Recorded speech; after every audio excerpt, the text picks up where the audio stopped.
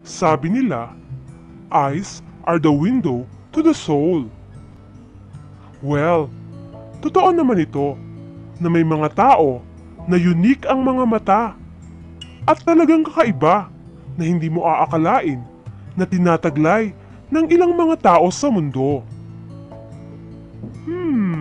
Ganon? Dito sa kamanghamanghang video na ito ay may makikita ka na iba't ibang klaseng mga mata. Merong weird eyes, scary eyes, at beautiful eyes na sa sobrang tingkad ng kulay ay parang alien sa ibang planeta. Mula sa Chinese na batang lalaki na walang pupil hanggang sa babae na kayang ilabas ang kanyang mata. Wow! Ito ang 10 tao na may pinakakakaibang mata.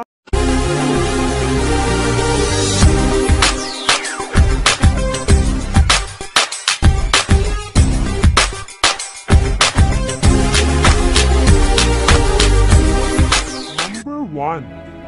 Ang Afghan Mona Lisa, ang babaeng may mata sa kanyang kaluluwa. Tingnan ang magandang babae na ito mula sa Afghanistan at ang number 1 sa listahan ng mga taong may kakaibang mata. Siya ang pinakamagandang berdeng mata na umaakma sa kasabihang ang mata ay bintana sa kaluluwa.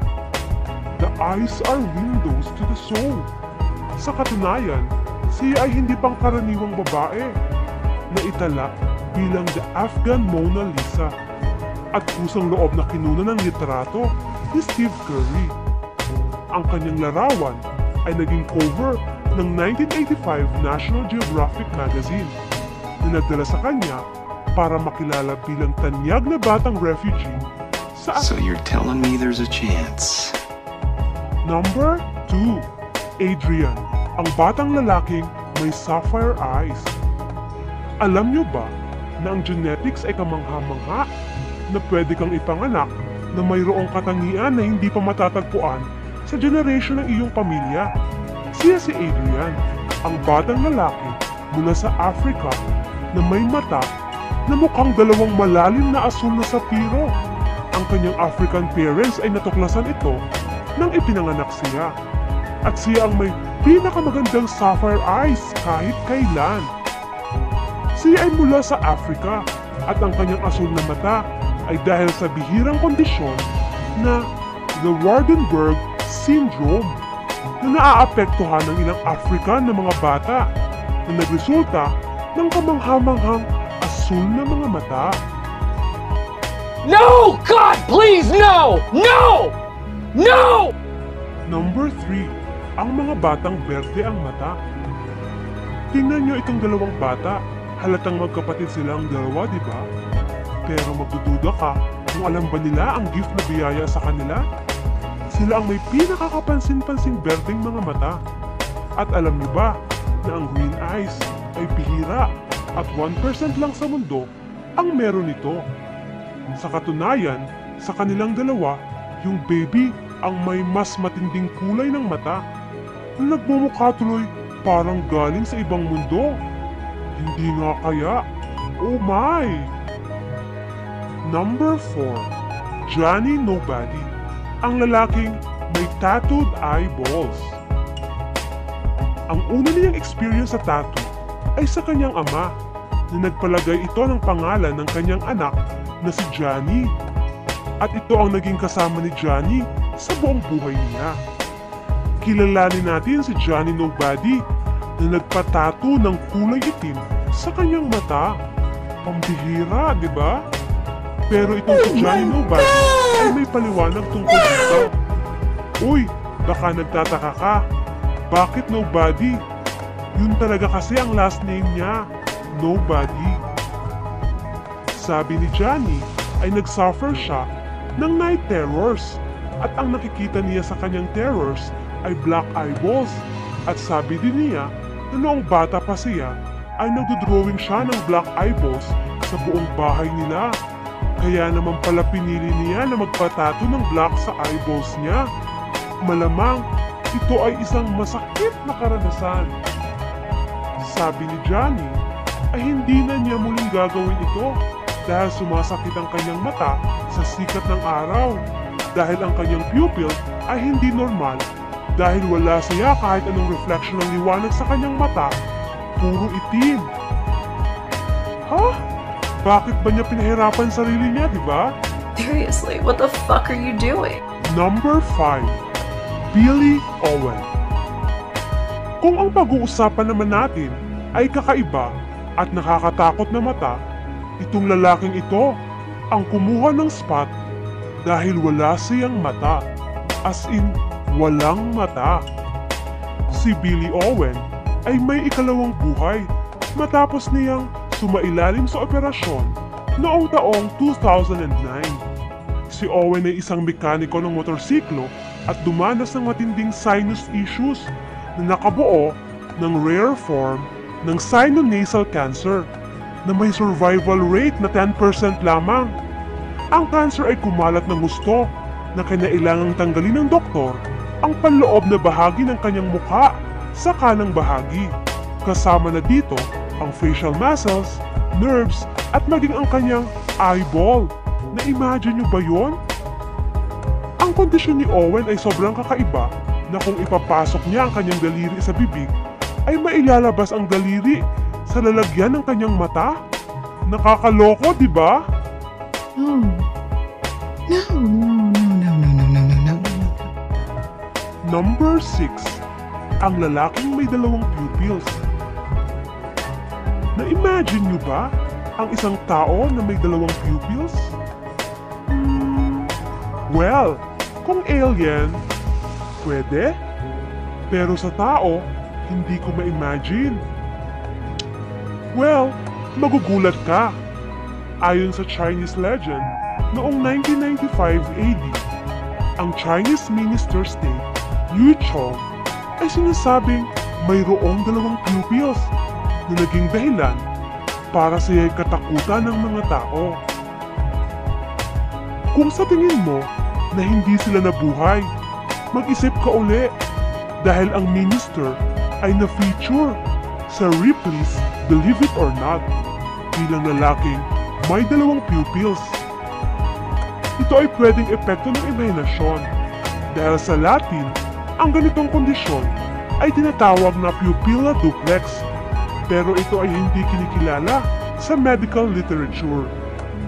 Maaaring si Li Chong ay isang extraordinary man at meron pang ang wax statue ni Li Chong. Anong masasabi niyo dito? Number 7. The Cyclops Baby. Sa aking pagsasaliksik sa paghahanap ng pinakakaibang mga mata, hindi ko pwedeng hindi mabanggit ang Cyclops Baby.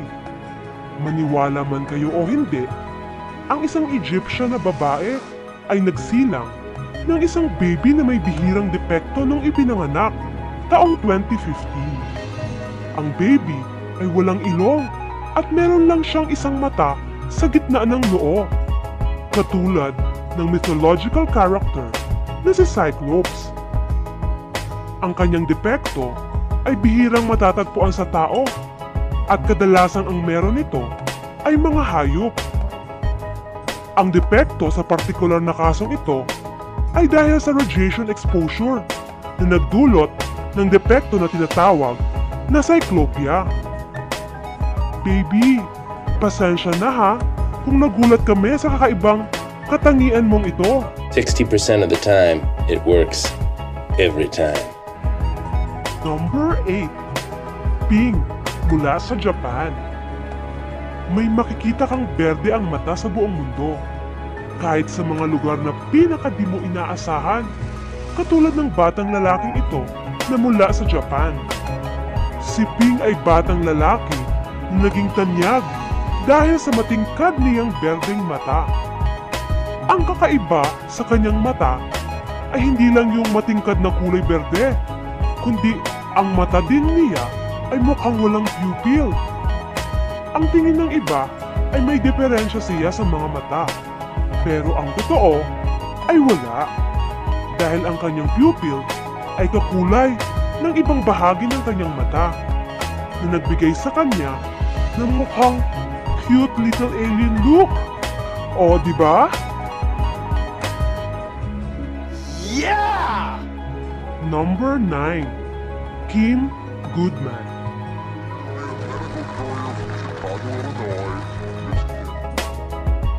Hindi lahat ng tao ay may magandang mga mata. At may ilan na may kakaibang mata na maaaring magbigay sa kanila ng pangunahing papel sa isang horror movie. At ang halimbawa ay si Kim Goodman. Siya ay babaeng nakakuha ng titulo mula sa Guinness Book of World Record dahil sa kanyang kakaibang talento. Hawak ni Goodman ang world record ng pagpapalabas ng eyeballs niya ng sagad. Yan ay kakaiba. At kung makikita mo siya sa video, ito'y mukhang nakakatakot panoorin sa una. Pero hindi mo maiwasan yung weird feeling sa ikalawang beses na mapanood mo ito. At talagang maa-amaze ka. Pero, ang tanong ng marami, kung masakit ba ito? At ang sabi niya ay hindi. Sa katunayan, ay perfect ang vision niya. Malinaw ang kanyang paningin. Makikita mo yung kasikatan na magandang naidulot sa kanya dahil dito. Ano sa tingin nyo? Oh my God! Wow! Number 10. Arzu, ang batang lalaki na tatlo ang kulay ng mata. Si Arzu ay isang 12 taong gulang na batang lalaki mula sa Jaipur, India. Oo, kahit Indians, pwede magkaroon ng kakaibang mata. At si Arzu ay kakaiba ang kanyang mata at mahiwaga at may tatlong kulay. Ang kanyang mata ay halos kulay berde na may dilaw at kulay abo na tinta. At meron ding bilog sa palibot ng kulay ng kanyang mata na nagbumukhang dramatic ang itsura. At maliban sa pagiging bata na may magandang mata, si Arzu ay isa ding local magician na nag-e-entertain ng mga tao sa kanyang magic tricks. Magic tricks na kaya niyang ibahin ang kulay ng kanyang mata at gawin itong purple? Wow! Kakaiba, di ba?